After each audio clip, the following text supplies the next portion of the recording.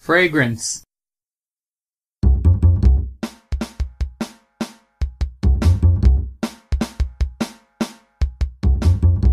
When you woke up this morning, did you purposely say, I'm going to confine myself to a box?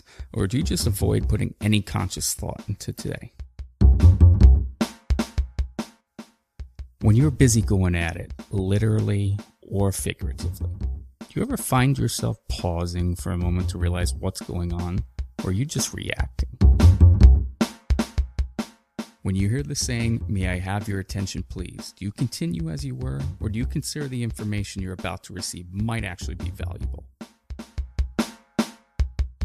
When I was growing up, my mother used to ask me to do things, and sometimes her reasoning was, because I said so. Looking back, I wish perhaps I took the time to pause, think, and consider the ramifications of my choices. Good Thursday to you. Today is Thursday, October 13th, 2016. And this is episode number 24 of Pause, Think, Consider. I want to thank you for tuning in today. Today's task is to go try some sort of food. Doesn't matter if it's a drink, solid, liquid, what it is, go try something new. For more information on today's subject, you can go to the website pausethinkconsider.com/decision. Continuing on with special guest, special week, remotely in Sacramento with Jean. And today's topic is going to be on decision making and the decision making process.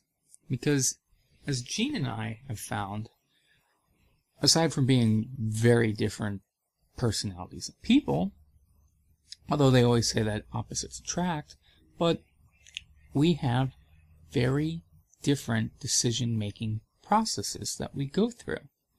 And we want to get into how we're unique, our own individual decision-making processes. And then, if you're with somebody, because that's the thing, is while it would be great to be around people that are very much like yourself, really the name of the game is being adaptable. Because if you can't work with anybody that's different from you, it's going to be very challenging to be successful. It's going to be very challenging to put yourself in an environment and surround yourself with people that are exactly like you. Maybe that would be ideal. Maybe the ideal thing would be around people that are completely opposite of what you are. And so, really breaking down how, knowing what your decision-making process is, identifying with what that is, and then determining how you can be adaptable. How you can, knowing that your decision-making process is different, because Jean and I are very different, how you can work with other people that have a different decision-making process than you.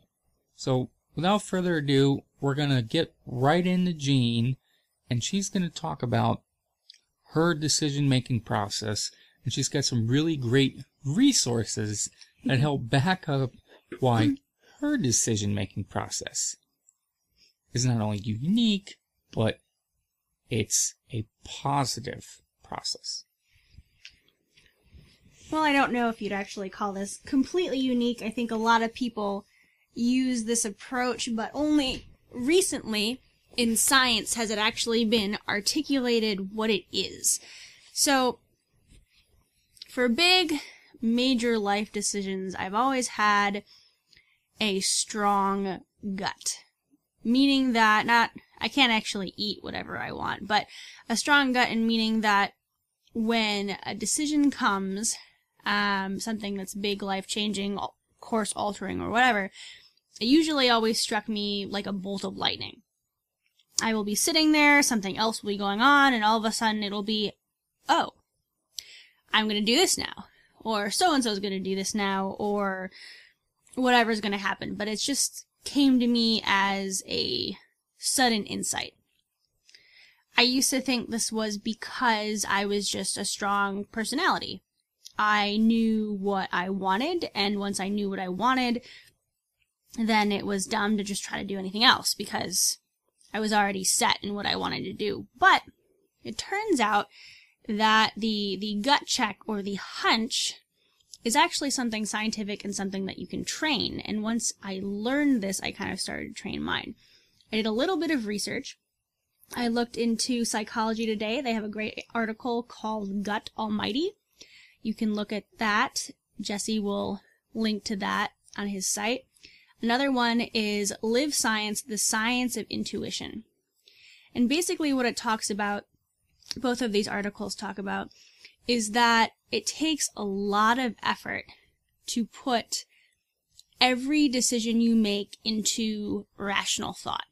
There's actually studies done of people who have maintained brain damage who cannot make intuitive decisions, and it'll take them hours to decide between something as simple as cereal. When it comes down to it, every single decision you make every day involves some level of intuition. Your brain has decided between things for forever, since when you were little, and it's learned to pick up on all these little cues. If it has to do with people, it's facial expressions, ways they're standing, ways they say things, maybe certain phrases that your brain has just heard multiple times, and it can make a connection of, oh, this is going to happen next. Same thing with yourself and what you want to do.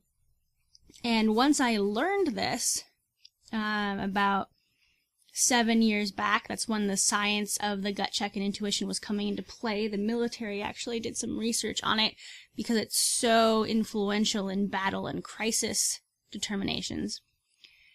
And they found out how accurate it could be. That for some people, in terms of judging people and personalities, that immediate flash of intuition before a lot of biases come into play can be more accurate. And so once I learned that, and I knew that as a person who likes to make quicker decisions, and I tend to go and gather little bits and pieces of information as I go, it's like that, I knew that that was my decision-making process. And so I tried to learn how to hone it and how to pay attention in ways that I could gather that information so that when I got flashes of insight, it was as well as informed as possible. So all my major life decisions from college to my high school, joining the military, they were all things that kind of built for a while. Or it was a major decision time, over the course of a year. I was wondering, what am I going to do? What am I going to do? What am I going to do?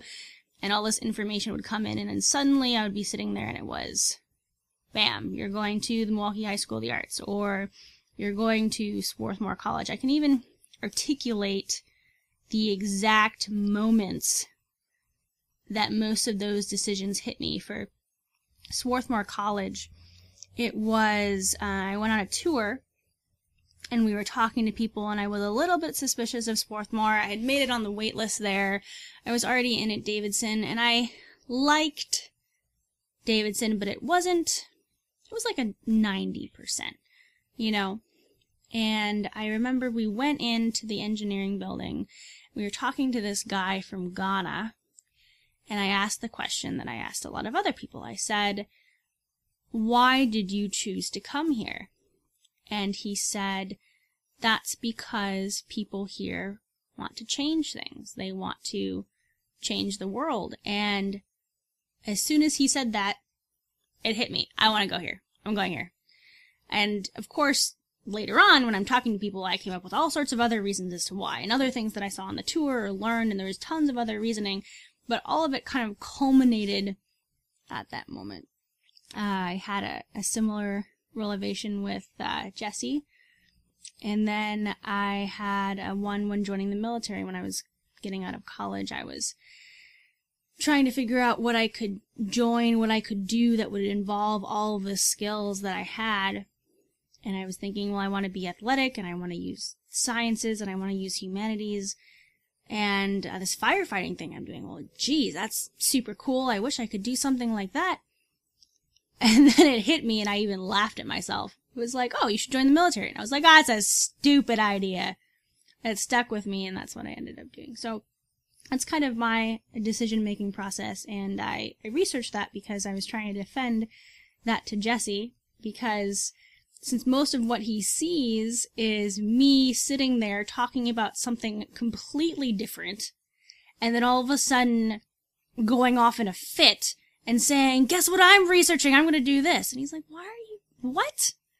And it seems completely foreign and alien to him. So I wanted to research that and explain it for the sake of all other people who follow hunches and gut checks out there. Yeah, I think from the outside, the way that I interpret Jean's decision-making process is very much fly by the seat of her pants. And I don't necessarily feel like through science I need to back up why my process is vetted and sound. But it is also appreciated hearing that I'm reading through these articles that Jean shared and will be posted on the website, but reading through them and seeing that there really is a science to it. And I understand that all people are different.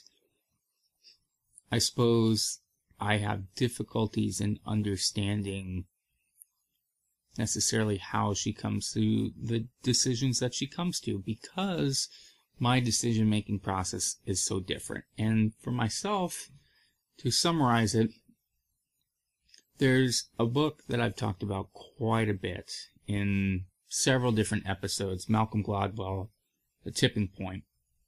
And there's a couple different stories inside of it. There's the one of having the choice of either spending lunch with your soon-to-be boss every day for a month, or getting 15 minutes in their bathroom.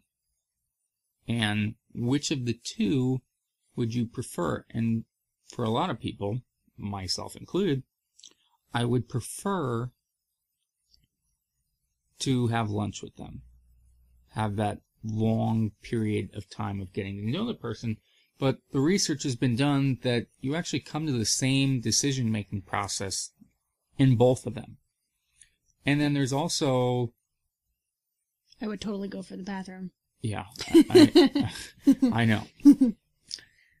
And there's the other side of it where this whole concept of 10,000 hours.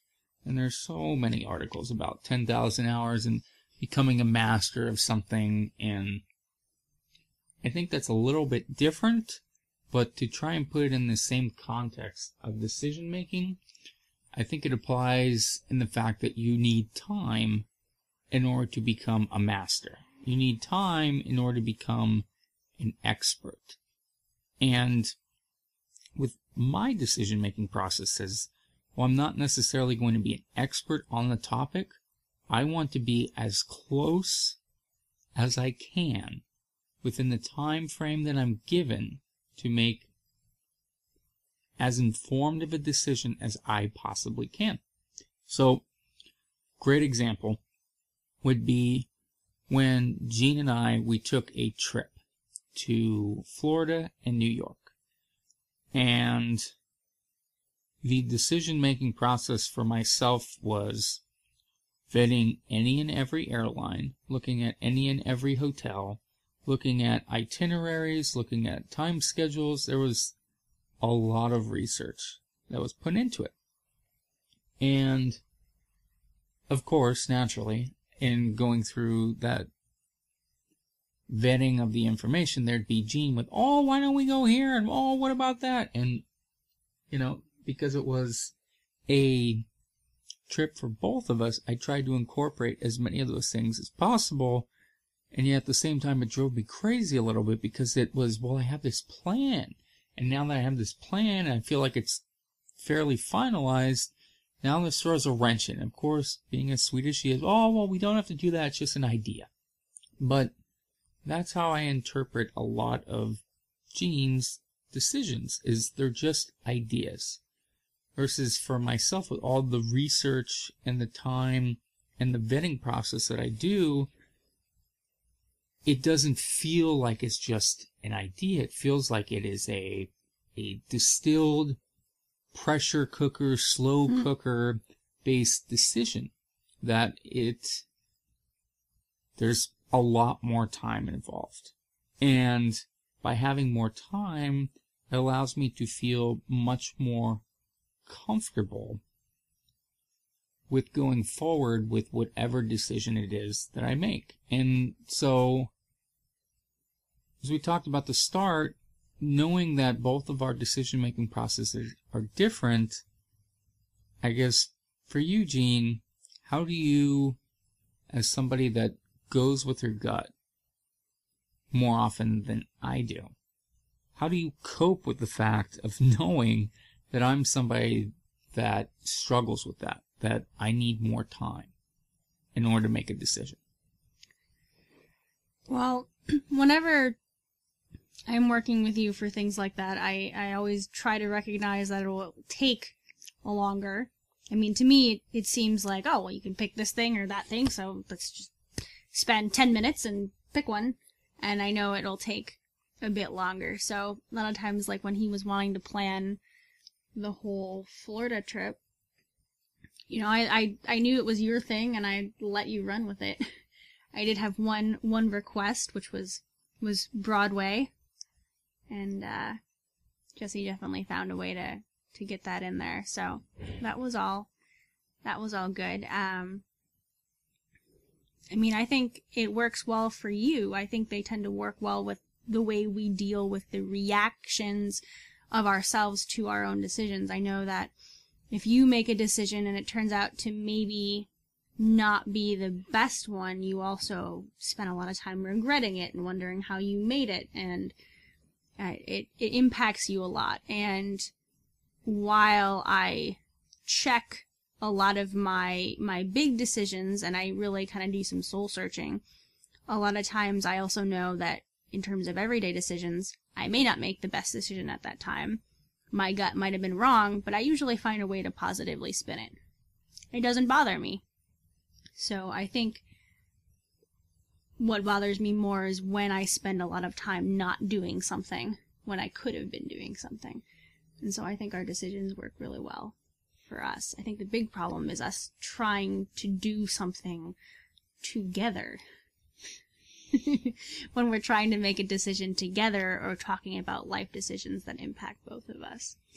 Yeah, I do think when we're talking life decisions that impact both of us, they tend to they have this very I'll make the analogy of a teenage driver that they lay on the gas and they hit the brake, and they lay on the gas and they hit the brake. And I'm not going to say that necessarily annoys both of us and we're both frustrated. I do think there can be times in there, but there are parts and aspects of it that we tend to move quicker in some things, and in other things there's a vetting process. And I think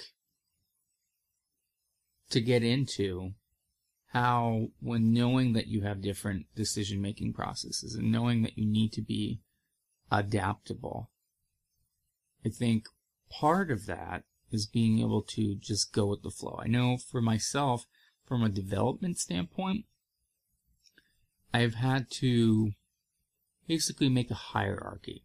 I've had to make a process with my process for making decisions. And I've had to decide, okay, you know what, dinner, not really something I need to do a ton of research. Do I like going on to Yelp and doing a Google search and finding 5 different options and vetting all of them with you? Yeah, that's fun. I actually enjoy that. That potentially drives you crazy at times, but I also think there's a slight appreciation in that. And then there's other times when we'll just, for example, in Sacramento, we're just going to walk down R Street.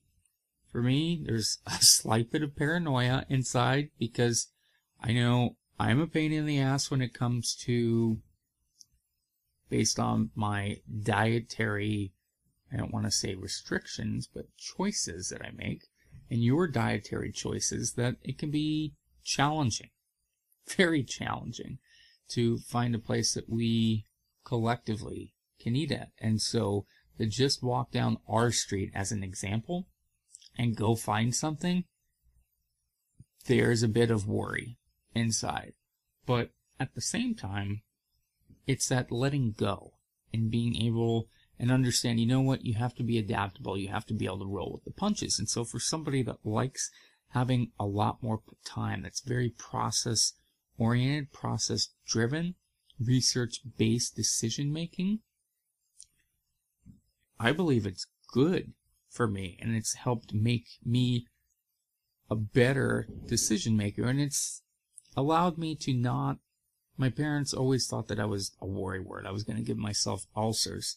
And so as a result of us being very different, it's allowed me to be more adaptable. And then there's even times when we're not together, when with other people that I have to make decisions, whether it's at work or with friends, and I'm just able to go with it. And it's interesting because oftentimes I'll get complimented or commended. Oh, that was so great. You were just able to just figure it out. And I have to laugh a little bit because I know deep down, if I had my choice, what it is that I would want to do. So, an effort to collaborate and an effort to fly by the seat of our pants, because this is unlike the articles that you found, Jean. This is really an on-the-spot collaboration, which, mind you, we have done now for the past 3 podcasts together. It's been very unscientific, which is a little bit against how, from a format standpoint, I've tried to do these podcasts, especially with the newest format that I've gone with, but an effort to fly by the seat of our pants, just go with our gut, use our intuition. How would you say, if you know that you, whether it's using myself as an example, or your friends, or coworkers, but we have millions of decisions that we make on a daily basis, and you know, and we're not just talking about decisions that you personally have to make, they're decisions that affect or require collaboration, and you know that the individuals that you're with are different from how you think. They are not going with their gut. They're more systematic like I am, or vice versa. So what's the first thing that you need to keep in mind in order to make that decision-making process be successful? Well, one of the things I try to do, as someone who goes with hunches a lot, is I backtrack. I back research.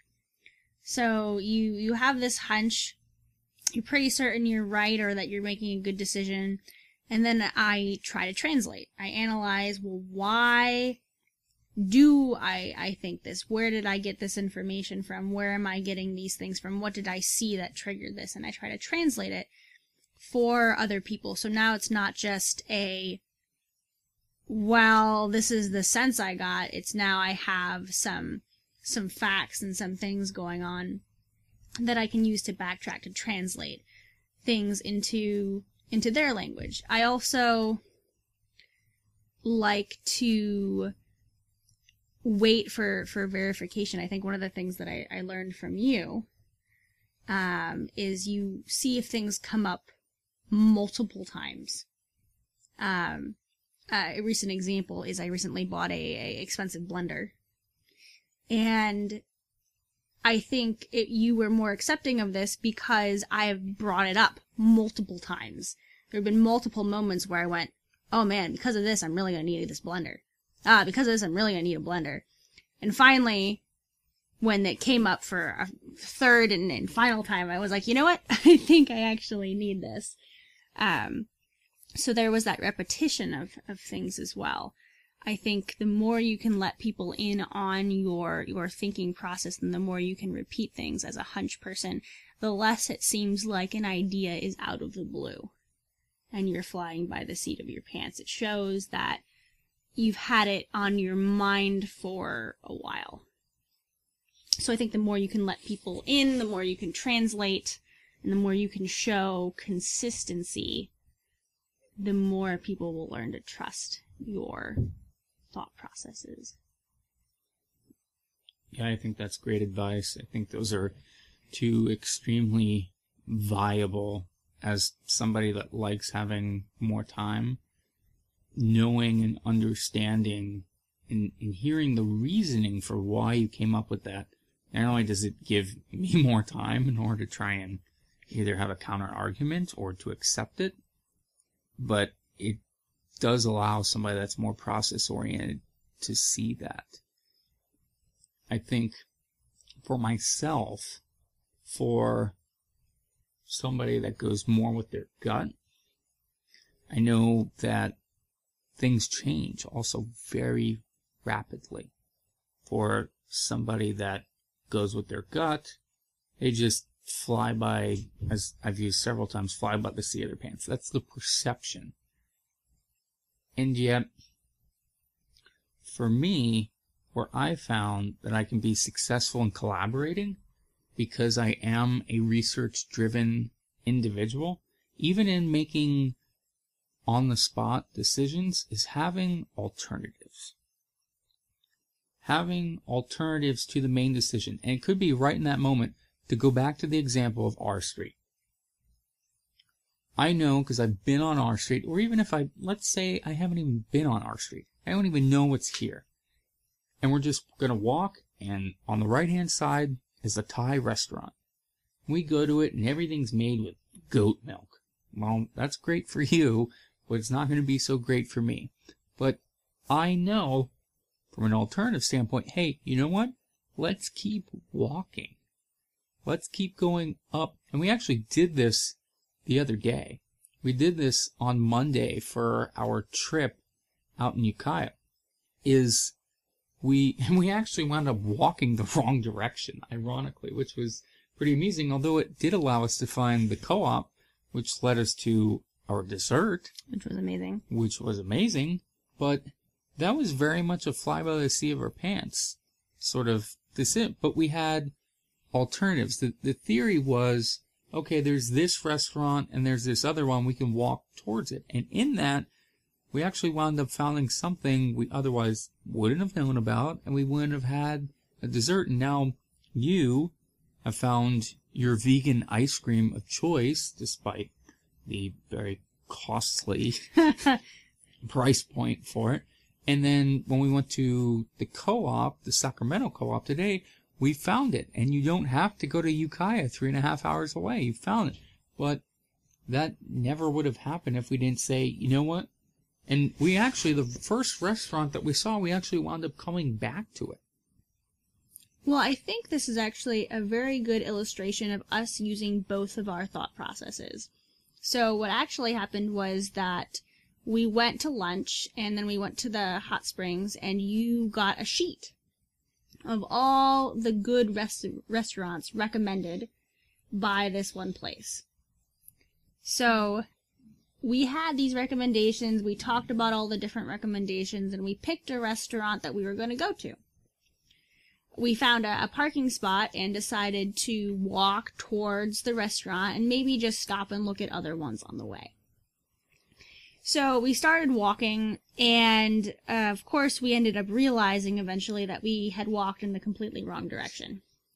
So instead of saying we're going to walk all the way back and go to this restaurant, we decided to go to one of the ones that we had seen on the way, which was actually really good, but we had alternatives. We didn't pick the first thing that we saw, but we also were adaptable. We didn't spend overly long trying to find a parking space or driving around to pick anything. We had some basic information. We took off and we used that, but we also didn't get bogged down by that information. And we ended up making a decision in a timely manner and picked something that was good and discovered a bunch of new things on the way. So we worked together and used both of our decision-making processes to have a pretty enjoyable experience. Yeah, I would agree with that. So making sure that you're backtracking and providing that reasoning for your decision, having alternatives, and as the example of, if this place doesn't work out, maybe we'll try this. Even if you don't really know where that alternative is going to lead you to, what else? What's another thing that you can use to collaborate, to ensure that regardless of your decision-making processes being aligned or disaligned, can you use? I think it might go along with alternatives, but I would say be observant and be flexible. Because as a hunch person, if things come in that contradict your hunch, it's really difficult to fight that. And as someone who's logic-based, I know that sometimes it's frustrating to deal with people who can't exactly articulate why they want to do things. And so I think it's important, like we were when we were looking at the different restaurants and stuff, we were observant. We were observing everything that was around us. We went, oh, hey, a co-op, which became useful later. And we also were flexible and open to change. We never got so set in our ways that we couldn't take in new information to change our decisions. And so I think that's really important, especially when you're working with people, to always observe them and always be open-minded with the information that they're giving you and flexible. Yeah, I would agree. So, in recap, we've talked about decision-making processes and how they can be different for different individuals. Jean is very much more of a hunch, go with her gut instinct. It has been proven and vetted scientifically through psychologytoday.com and Life Science, which will be linked to on the website, versus I am much more of gathering as much information as possible, having as long of a decision-making process as I can, and figuring out as much information as I can about that specific category or topic. Malcolm Gladwell, his book, The Tipping Point, talks about having the ability to have as much information as possible versus just going with your gut. And he claims and theorizes that you wind up actually coming to the same decision, which is probably why Jean and I are able to get along, because in the end, we wind up coming to the decision that we each did.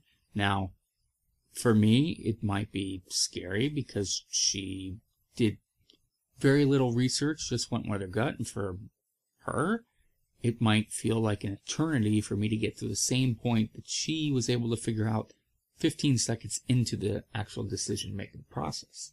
But it's important because while we get to make a lot of solo decisions, we talked a lot about having your squad, having your circle, and unless you are specifically working for yourself and you deal with no people, you're a hermit, eventually you're going to encounter other people. And other people might have a different way of looking at things than you. And so it's about being able to be adaptable. And how can you collaborate? Jean mentioned that as somebody, whether you're a decision maker that goes with your gut or somebody that likes to vet all of the information, that providing information that backs up, that is able to show how you came to the decision that you came to, regardless of how long that process is the first step. The second step, as I described, is having those alternatives, whether it's an in-the-moment gut instinct or you've done a lot of your research, because with having those alternatives, it's going to allow you and the other people in the decision-making process to pivot very quickly. Because once you're in it, whether you're somebody that goes with your hunch or somebody that takes a lot of time, once you're in the process, you don't want to come back and take another month. No, you're in it and you're ready to go. you're ready to go. And so by having those alternatives, you're able to pivot very quickly and still be able to make the decision. And Jean, the third and final thing that we talked about was? Being flexible and observant. Being flexible, being observant. Not just physically, but mentally as well. I want to thank you all for tuning in today. Again, talk about the decision-making process. For more information on this, you can go to the website, pausethinkconsider.com/decision, and please go find something, liquid, solid, some sort of food. It could be a slurry. A slurry? What's a slurry? A mix between a liquid and a solid. I've never heard of that before. Go with your gut. You could be a slurry. Go try something new that you've never tried before. And I look forward to talking to you all tomorrow on Pause, Think, Consider.